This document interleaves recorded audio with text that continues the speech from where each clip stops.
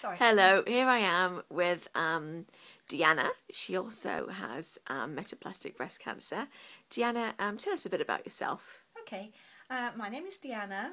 I'm in my early 70s. I'm a grandmother of 5 children, and I am 2 years out from my breast cancer and my radiotherapy, and finished last year. So you chose not to do chemotherapy? I decided not to do chemo, and I had a lumpectomy. I decided not to have a mastectomy, which is what they recommended, because I thought I had a choice. I've got spindle cell 1 and triple negative. So with some of the group that are now in, they are the same as me. And, it's a very common one, isn't it? Spindle cell, triple negative. Yes, you know. it is.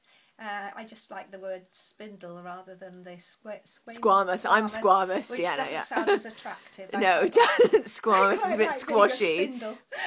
Yeah, I understand that. So anyway, well, thank you very much, Deanna. I just would like to ask you to welcome other people to the group. I would love to say that the group is my lifesaver. Without there, I would have been so lonely, and now I have the honour of being one of the admins, and I'm the mum of the group. I think I'm older than most of the group, in fact nearly all the group, and I am considered the mum, and hopefully I give some caring love and support to the very frightening journey that some of the girls are going through at the moment. Fabulous. Thank you very much.